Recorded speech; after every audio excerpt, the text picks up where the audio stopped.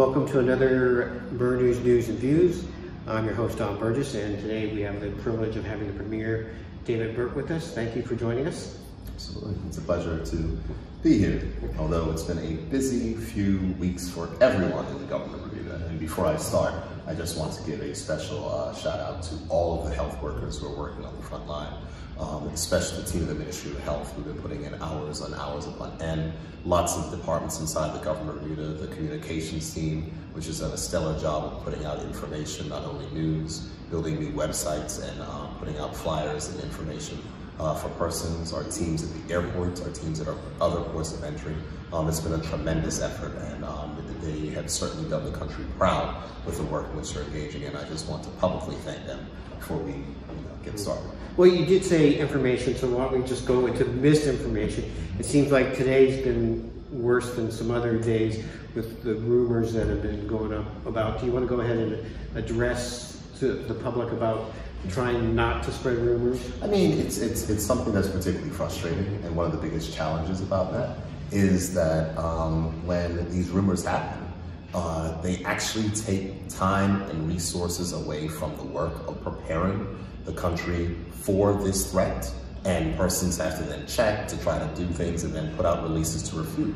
And this is energy that could be spent doing other things, making sure the country gets ready. So that's a particular challenge when it comes to rumors. Also, there's a rumor today that our shipping lines are going to be disrupted. That is not the case. From 3 weeks ago, when we empaneled an even tighter group of persons where we embodied the Ministry of National Security inside of the Public Health Emergency Response Team that was inside of the Ministry of Health. We were checking on food supplies and all these things to make sure that we were ready. So there is not the need for some of the panic buying which we're seeing. There is not the need for all the rest. Our food, our supply lines are secure, and we are not anticipating any disruption. And even if there was any disruption, there are contingency plans which have been put in place. And that is something that is tried and tested, which we do often. Yeah, I saw and heard stories from people like on Saturday, the grocery shopping was crazy, worse than cutbacks sort of thing. So, as you're saying, you don't need, that's something that you don't have to really worry about. That, the public can feel safe that there's going to be enough food here. Yeah, I mean, our shipping lines are secure, and it is our intention to minimize any mass spread. We've heard a lot of this thing. I know it's a cliche now, flatten the curve, right? But that is the public health approach to crises like this. And what we want to make sure is that recognizing that COVID-19 is a coronavirus. Coronaviruses are incredibly contagious. And the common cold is a coronavirus, and this is something that we've seen that is very contagious. And so we want to make sure that we can manage that so that our public health system is not overwhelmed. But the eventuality is that there may be cases here. Closing down our borders does not stop the threat. Right. And the reason why it doesn't stop the threat is even if you close down the borders and you close down the entire country, the virus globally doesn't go away. So when you open your borders back up, you have just the exact same risk that exists for those particular issues. So we're working through this. And if there are cases that are detected here, we'll move to another phase. And there's a difference of whether or not the case is imported or if there's local transmission. But we have all of the contingencies in place for if that happens.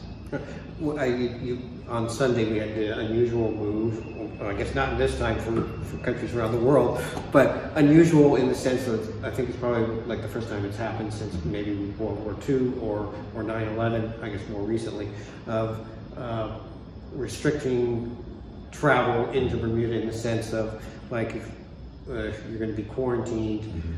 Why on Sunday? It just seemed like all of a sudden the announcement was made and there was no... Well, I wouldn't go so far as to say all of a sudden. When I gave a press conference on Friday, I told persons that we were speaking to our counterparts in the United States, United Kingdom, and that we were reviewing any possible changes, and that this situation was being reviewed, and there'd be further announcements that will be made throughout the weekend. When you go ahead and put into place a plan like that, you have to make sure that you can support it with the resources which were necessary. We met here at the Cabinet Office early on Sunday morning, where we were able to operationalize the plan, get everyone in order to make sure that it could actually happen, and then we made the announcement. The announcement was effective that we are going to ask people to self-quarantine, but they wanted to give enough announcements so people could change any plans which they have, because persons who will be arriving on the country from our first flight that comes in tomorrow morning will be required to self-quarantine, and they'll be required to self-quarantine for 14 days. Unfortunately, that is effectively shutting down our borders to tourism, because most people do not want to travel to a country and be stuck in their hotel room for 14 days or however long they are here. So this is causing a challenge. There is a meeting of the newly impaneled COVID EMO, which met earlier today, and will be using the assistance of the regiment to assist in making sure that self-quarantine is monitored and followed. But I have to stress, if you know someone who has traveled to the island and who is under self-quarantine, it is a risk to the community if they break that quarantine. Sometimes COVID does not present with symptoms, and in order for these persons to make sure they do not pose a risk, in case they have been exposed, they must stay inside and follow the self-quarantine guidelines which they received upon arrival. Any type of deviation from that could put the community at risk, could put vulnerable people at risk, and could see persons in this country succumbing to this illness, which doesn't have to happen. So all of us have a role to play. So if you see something, you should Absolutely. And I mean, we're going to be stepping up not only the public monitoring, but we're also going to let neighbors know persons who have been quarantined, so neighbors can assist in supporting. This is a group and community effort. The only way that you can address this threat is by everyone working together. You mentioned a little bit about the newly formed COVID EMO. Who's a part of this? The COVID EMO is, the chair is the Minister of National Security, the vice chair is the Minister of Health. It's staff, the senior staffing person, the coordinator is the manager of the disaster risk reduction and mitigation team, which is the one that coordinates disaster response and disaster recovery inside of the country, supported by the chief medical officer and the commissioner of police. And then we'll have persons that are representative from the Bermuda Hospitals Board and other agencies, the regiment, private sector, shipping, etc. So there's about 12 people on the coordinating board, and they're the ones that are working through on a daily basis to make sure that we are prepared, because we are ready to move to the next phase of this if there are cases of COVID here, because they have to be rapidly tracked. And we're following examples from other countries who have been successful in making sure that they control the spread of this particular virus. I guess one of the things to help control the spread are the tests. And there's still a lot of concern that we're having to send the test overseas. It's 4 or 5 days before we get the results. We keep hearing the tests are coming, they're on their way. Do we have a set date yet when those tests are going to be here? I do know that certain testing kits did arrive on island today, but there's a number of steps that have to go through in order for those things to be put into use. I know that there's also a shipment that is coming from the the Pan American Health Organization to set up additional test capacity here on island. I have not had the latest updates, but I have every expectation that we'll be able to be conducting on-island tests for those persons who need it by the end of the week. And I have every expectation that will be the reality. My target date is Thursday. A lot of people right now are really concerned about, with the borders sort of being very restricted when people come here, about jobs, job security, making mortgage payments, making rent payments, getting food on their table. How is the government going to assist in that matter? Well, that is certainly an important concern. And I know that that's something that has been expressed in the House of Assembly this morning, and also the national address that I just gave. I remind the persons that the Minister of Finance today announced that he will be will be creating a rescue package. And this is to make sure that individuals, specifically persons inside of our hospitality industry, who will be negatively impacted by the restrictions which were put in place, are able to be supported. So the government will be releasing details. The Minister of Labor, Community Affairs and Sports today, supported by the chairman of the National Workforce Development Board, went ahead and drew up plans for through a plan for the unemployment assistance that is going to be made available. That's going to be made available through the Unemployment Insurance Fund, and the information on that will be going out from the government to those persons who were affected tomorrow. So we're ready to get that running, because I understand that there were layoffs in hotels today. And we have to accept and understand it is a difficult balance, but we made the decision to effectively close our borders and to effectively shut down our tourism industry because of the fact that we want to do everything we can to minimize the spread. Right. And we've seen countries that have delayed their actions and seen the trouble of which the delayed actions have caused. We do not want our public health system to be overwhelmed. This thing does cause pneumonia in certain cases and instances. It's serious pneumonia, especially in those persons that are in vulnerable populations, and we do not want that happening here. So even though the hospital has ordered more ventilators, even though the hospital is ready to receive and have all their treatment rooms and isolation protocols and additional supplies, we don't ever want to get to the point where they're going to come even close to maximum. Right. We want to do our best to contain this threat, and we believe the steps in which we've taken thus far are working in order to contain it. That way the doctors don't have to make those kind of decisions with all the ventilators are working. Absolutely. I really appreciate your time. One last word that you want to give of encouragement to the Bermudian people going through. I know we've gone through hurricanes before, and I've had a lot of people express to me how this sort of, that feeling before a hurricane where you're just waiting for it to come. What would you say to the Bermudian public about keeping their chin up and sticking together? What I would say is that the only way that we're going to get through this is by sticking together. And I think that it's very important that, number one, we listen to the official information and follow on the official information and guidelines which is coming from the government. If you're in self-quarantine, stay in self-quarantine. If you know persons that are in self-quarantine, help to support them that are in self-quarantine. Making sure there is no need to panic. You can remain calm, and you can trust the information that will come from the government of Bermuda.